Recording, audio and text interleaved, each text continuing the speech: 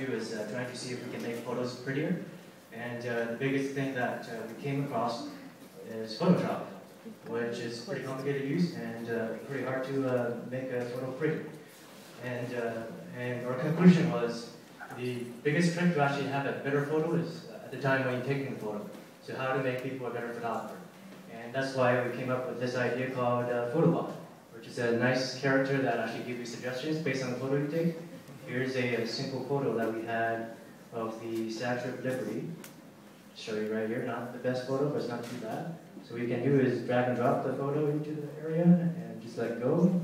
Loading, shows the photo, goes to the next page. So here's your photo, and here's what the PhotoBot says, based on some of the basic analytics. So, some basic APIs.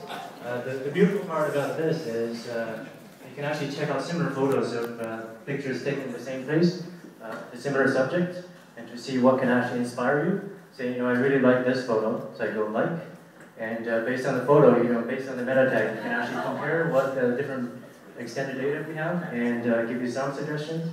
And there's also a different like, for example, this one is a shutter stop, right? So this is the monetization technique. Based on your camera, 5 minute camera, or just 5 photos from shutter stop. We also have different characteristics. There's the X-Star 27,000, which is the SOR Super Pro photos.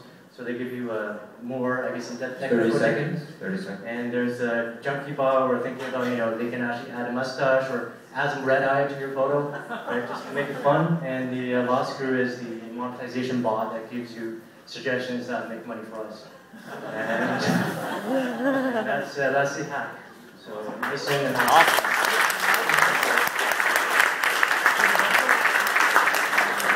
Next is Peanut Gallery, and then Connect Photos Proof of Concept. After that, it's going to be the 3 hacks that weren't on this list, so you know who you are.